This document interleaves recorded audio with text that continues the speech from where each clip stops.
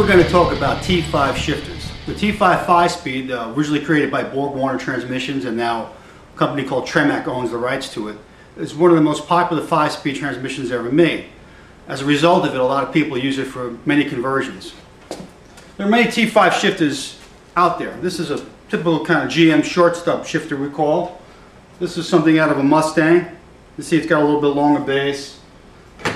This is an S10 Blazer one. You see the way it's got the S curve to the stick. And this is one from a Jeep. This is what the Jeep ones look like. What I'm going to teach you today is how to take something like this, which has maybe a bolt-on stick, and what people do is they may bolt something on or weld something and add it to it, and it really looks kind of chintzy and not really pro. So we're going to take something like this and we're going to turn it into something like this, which is a nice little trick little shifter we make for the Jaguars. It's nice and compact, and by creating a shifter like this you also give the transmission a better shift feel, as in regards to maybe having some weird offset levers welded on or bolted on. So this gives you a really nice positive feel, and plus it's very trick looking.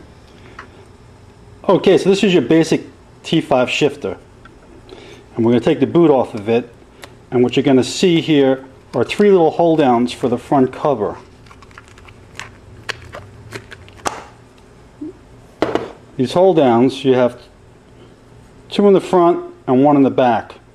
What a lot of people do is they tend to peel these up. You can see they just fold it over, and what they'll do is they'll peel them up, do whatever they have to do, and then knock them back down again.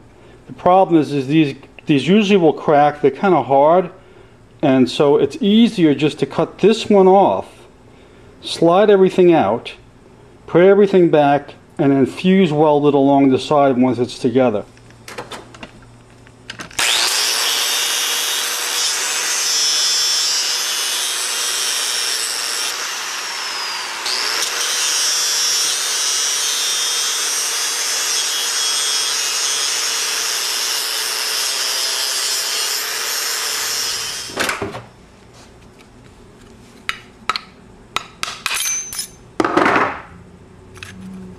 So what you got now is you just take this off, and you'll see these are springs here. These little three things. These are kind of these U-shaped springs. There's three of them. They're different colors. Different colors and different thicknesses represent the spring rates, and you can play with these and change them around if you want different types of spring rates. I have a whole collection of shifter parts that I save, and I could vary the spring rates of the shifter by just changing these springs. You're going to have this little plastic piece here that protects this little cross rod over here. Fits on there like that. And then you're going to have the half circle thing, whatever you want to call it. This is basically your ball socket. It's kind of like a Delron material. What we do is we'll take this little piece here, we'll cut it off, the rest of it, like that. And we'll go back on the grind and we'll just clean this up a bit.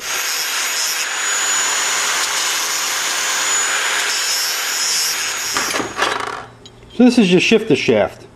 Shifter shafts on these 5-speed shifters have basically different lengths to them, from where the center line of the ball socket is to the center line of the actual pivot pin.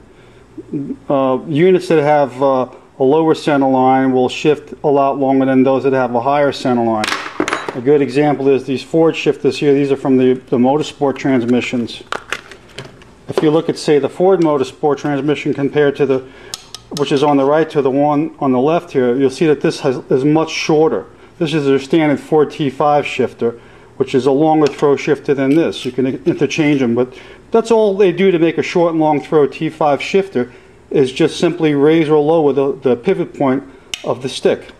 So what we're going to do now is we're going to take this stick here that we have here, and we're going to cut this end off on a chop saw.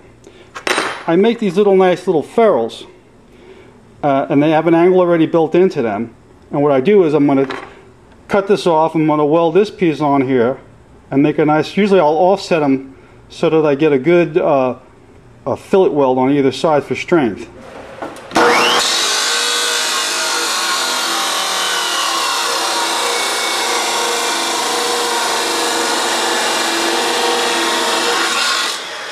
Alright, so I chopped this piece off over here on the chop saw, and this is what it looks like after it's chopped off. If it doesn't chop off straight, you can use the hand grinder and maybe clean it up on the hand grinder, but this looks pretty good. Of course, everybody's conversion is going to be a little bit different, so I'll just kind of show you how we do it. Okay, so I'm going to offset this bushing a little bit because I want to have fillet welds on both sides. I'm using a TIG welder on this because a TIG welder allows me to kind of do fills as opposed to wire feed.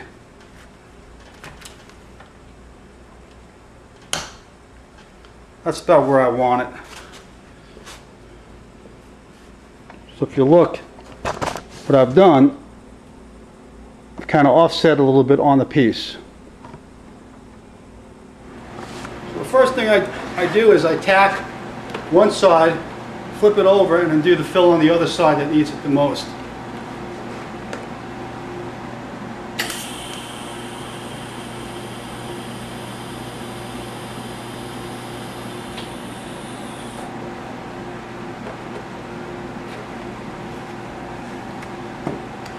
Now it's tacked, I'll flip it over and do the other side and do the whole fill.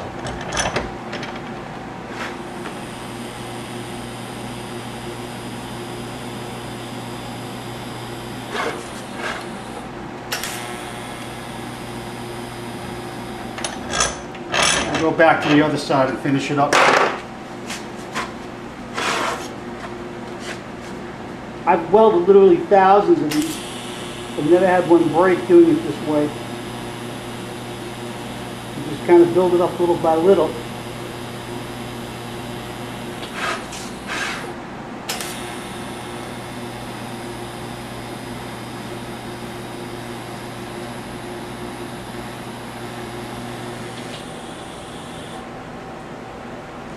Okay, so we're done welding this up now. I'm going to let it cool down, and then we're going to do a little bit of grinding work to it and then put it back in the shifter body. Alright, this is what it looks like. You see I have a nice fillet weld in the front. On the back side I ground quite a bit of the weld away, but I've built this up. And the reason why I do that is because when it's in the shifter like this and tilts this way, it'll still clear the shifter body. And that's about all the movement it's needed. So that's why I do it like this. But still, it's very strong. I kind of clean up and I smooth the edges up because this way you can't cut the rubber boot when it goes over it. And I'm going to go stick it inside the body now, and then we'll fuse weld the whole thing together.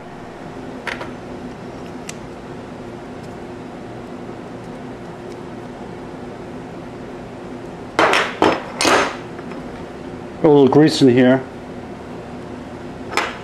Drop the shifter body in like that. A little bit more grease on the top. Not much. This will get lubricated somewhere from the transmission fluid, because the transmission fluid will spit up inside the shifter housing. Put the little nylon piece on the top there. That kind of protects the cross shaft from wearing. Put the 3 spring plates back. Put the shifter cover back. And what I'll do is I'll press it in like this. So I snap it in, and we'll stick it on the vise. We'll clamp it like this on the vise, and then fuse weld this area together. What I do is I tap them down. I make sure it's all seated and flush again. Kind of make sure I put the plates back to the way the two were together. Once it's like that, I'll simply just fuse them together.